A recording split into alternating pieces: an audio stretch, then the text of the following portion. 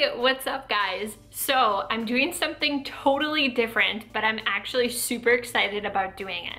I am decorating my bookshelf. I've been wanting to decorate this bookshelf for a long time. Well, actually, let me repeat.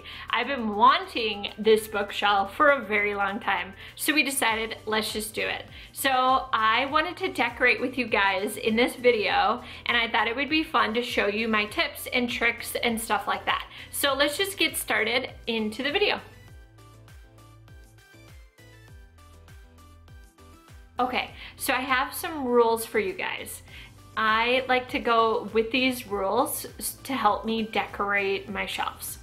Number one, start with a blank slate. It helps dramatically. Number two, utilize your space. Make sure that you're not overdoing it with things so it doesn't look too cluttered.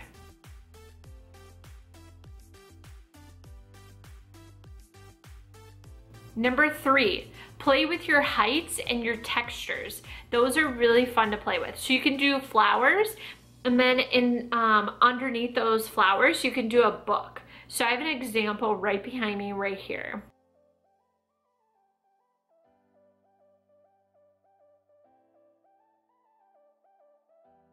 Ooh, let me show you an example. This right here is a great example.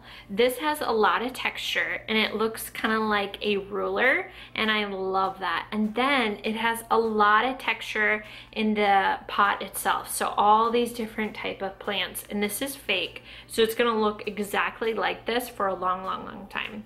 And number four is just to have fun.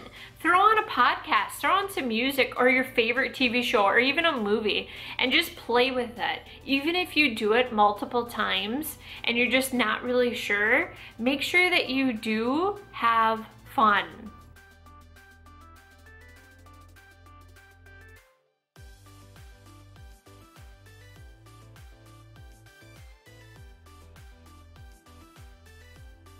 Welcome to my living room. This is my living room, and I wanted to show you how I decorated my bookshelf. And I am actually so excited to do this video for you guys. So let's just get back into it. All right guys, welcome to the bookshelf. So this bookshelf right here is actually from Target.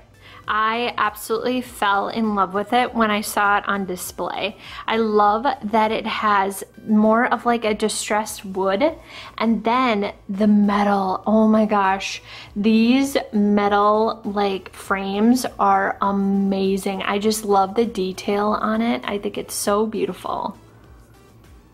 So as I was saying with the type of height differences, here's a great example to use.